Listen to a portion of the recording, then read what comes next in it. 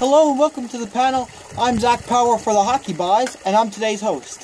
So the Montreal Canadiens have been excellent throughout the beginning of this season. Prior to their game against Pittsburgh, Mike Condon had the third best GEA in the league. Now, I've been following the Carey Price injury.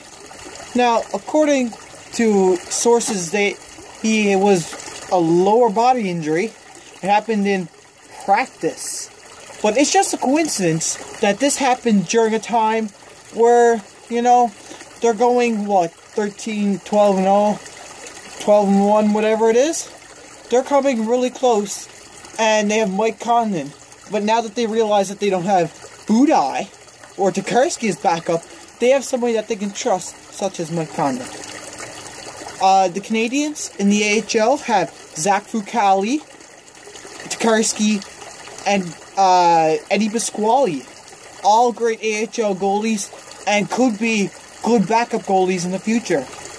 So is Carey Price really injured, or is he just taking a day off? Now, he was practicing at practice, but nobody seems to have footage of him, and he was in the hospital in New York. Or he could be in a nice cozy bed in, let's say, somewhere hot like Florida. But they're doing great. And Mike Condon, statistically speaking, the Canadiens have to do without Carey Price, according to TSN. Is that true? Yes, they have to do without Carey Price. Carey Price has been carrying the Canadiens like a ball, and the Canadiens have been like the ball and chain. They've been barely able to score. Getting through playoffs is a tough time.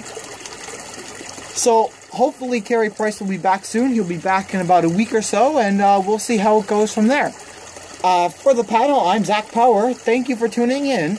Until next time, have a good day.